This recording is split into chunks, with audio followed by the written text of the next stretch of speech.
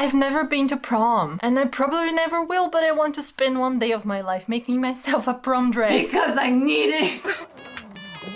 Hello and welcome. Today we're making an easy prom dress in 24 hours or less. Let's see how it goes. My fabric of choice is this marvelous bed sheet with, I think they're supposed to be sakura flowers and butterflies. I like the color though. Deep navy blue. The idea is to have a long dress with a bow or sash for ties on the neckline, a slit on the front and maybe a train, and of course a free back. I want to make this tie business in a way that will allow me to wear this dress in different ways. In case you don't know, I love a transformation dress. All to the high figure point.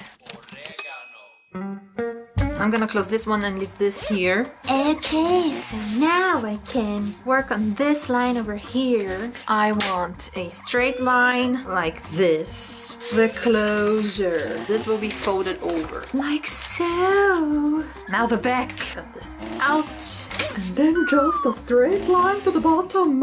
Ooh, there is an invisible zipper. Nice. The front on the fold. So I cut all the pieces double because I want the dress to be lined and not faced. For the scarf part, I'm using this mesh tool I got a few months back because I don't need to finish it and it's very flowy and I like it. It's white, it goes with the fabric. My beautiful pieces. Let's leave the back for later. Let's take care of the front. It is necessary to outpunch this part and this part because those two need to match 100% so I don't have a lopsided bodice. Hey, what am I doing? I'm pinning the wrong side. Now sew this first.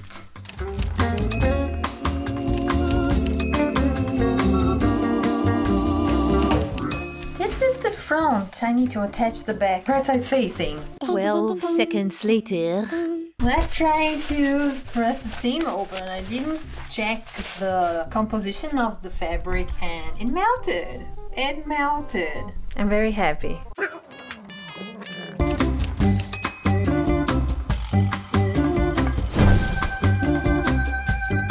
The bodice is lined. Now to make the skirt. I'll take this apart. Yeah. Do I know what I need to do? Because now I have absolutely no clue. Ew, another zipper. I'm gonna be a savage and I'll just cut the selvage. I'll cut this overlocked seam because I don't feel like spending my whole day picking this apart. I need the floor. Kinda clean now. Would you let me work? Yes, puppy time yet? Oh! Ow, my hair! Wow. This is my fabric, not yours. My clothes are not my clothes if they're not full with pet hairs and drool. Danger! No! This is my fabric. It's my fabric. And you're not supposed to be here. It's my fabric. It's my fabric. My fabric. I want to use all of this for the skirt. I want a really big one. I'm just not sure how to cut the train. So I will first sew some random darts on the top. Then I will cut the hem. I'm not confident about this. I will abort the floor idea. It's not gonna work. And I will remove a huge chunk from the back right here to make the back dart. I'm calling it a dart, but it isn't. And the same on the middle of each of the other pins. Ta-da! Doesn't look like much, you can barely see the darts, but they're there. And now I can finally cut the hem with a train. No, nicht geben. Nein! Nicht Mittag gegessen. Hast du den jetzt wieder da reingetan? Oh my god, yes! I'm sorry. No! I can now remove the pudding. But tomorrow, because now I have a workout date with Katie. Bye. 12 hours later.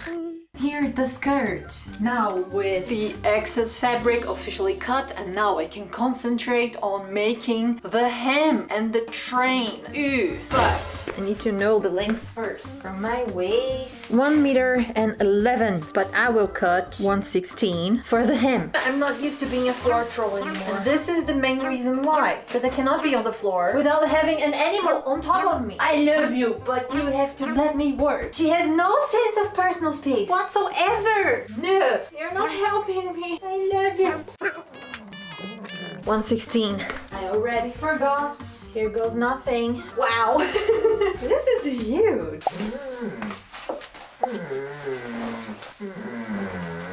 Ooh, just looks like I'm wrapped in a towel. I have the center back seam and 2 side seams. Only the back will be ruffled and the front will be a straight line. Sounds like a plan. It's ruffled. I can attach the bodice now to this.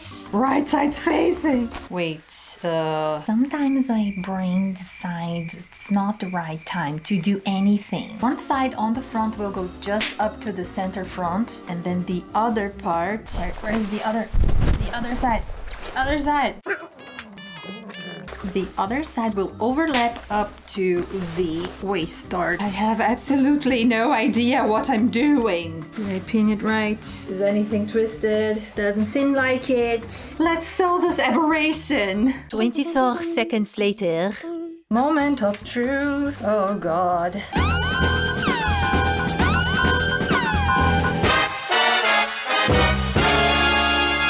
It didn't work because I sandwiched it wrong. This is the part that should be underneath and not on the top. Oi! Me and my sandwiching problem. Come on. This is the one that stays on the outside. The other one is the one that comes up to the center front. And this is underneath. So it comes second in the sandwiching order. One surgery later. Sushi! No! She stole the pictopus. This is not yours. Leave it. No. Just give it kisses. Nah. Kisses.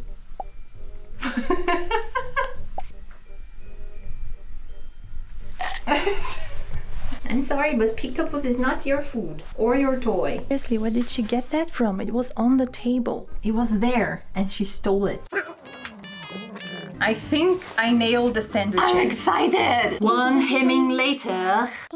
Now that the insides of the dress are mostly finished, it's time to tackle the most important part, in my opinion. And that is the neckline detail. First to fold this and finish it. So we have a channel here, so you can insert a scarf or the fabric snack that you plan on using for the neckline detail. If I can find my fabric.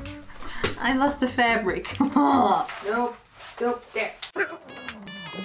Cut a strip about 20 centimeters in width. This is 2 meters long. I think I want a 4-meter sash for my closure. And I make a pretty bow. I'm so excited about this. I will join them now. And this will be right in the middle here so no one will see this ugly seam. Bodkin. Now just add the damn zipper and we can do the reveal. Took me what? 6 hours.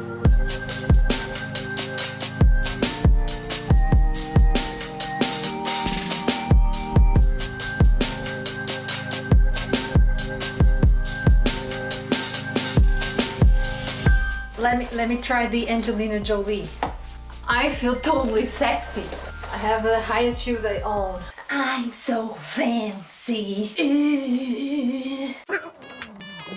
Come on, this train is epic, right? I think I'll need a loop, put it on my hand so I can dance through the night without losing my dress. Like so. You can wear this in a lot of ways. Maybe not like this. This one is also cool.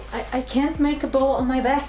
I just can't. I think the ones that cinch my waist are my favorite. The contrast with the blue, I like it. But I'm biased, so what do you think? Me trying to catch the epicness of this train is just ridiculous. Come on. Let me try again. See, how do fancy people wear trains without getting tangled? I can't even make it pretty to show you guys. Is that the reason why people have flower girls? But you cannot go to the red carpet with a flower girl. Take care of your train. The struggle is real. And this dress is a safety hazard. This dress is so comfy and flowy. I think I will just shorten it. Not even shorten it. I'm just removing the train and using this as a sundress in the summer. I feel free. I feel beautiful. I feel flowy. And I can play Angelina Jolie with my femme fatale slit. And I changed this sash 20 centimeters. It was a little sad, so I cut 40 centimeters instead. It's way more interesting. Do any of you want to take a crazy person to prom? I'm available. Will there be prom this year? Thank you so much for watching. If you like this shenanigans, then check the one downstairs because I think you're going to like it. Bye.